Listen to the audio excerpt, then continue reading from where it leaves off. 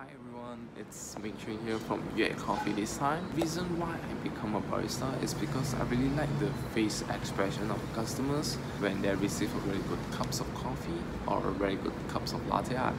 And the connection between the customer and also the barista, when the barista is trying to brew the coffee and talk to the customer at the same time, is also actually very interesting, where you're trying to know your customers, how's their day going, knowing their coffee preference, so you will try to brew the coffee that actually suits their day, and that's really amazing.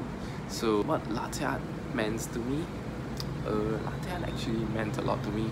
It actually taught me mentality that you never give up on the things that you really like, because one day you will become someone you want to become, or you will got the skill that you want badly and you train very hard, keep going, and that's the mentality that actually latte art taught me. Hello everyone, it's Isaac and I'm from By.Gram's Coffee. It's basically a kiosk at Plaza Arcadia, and I'm 23 this year.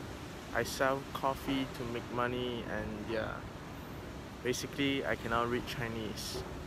那我会讲华语 Yeah, that's all. Bye. Enjoy this competition. Have fun. Good luck. Stay safe, everyone.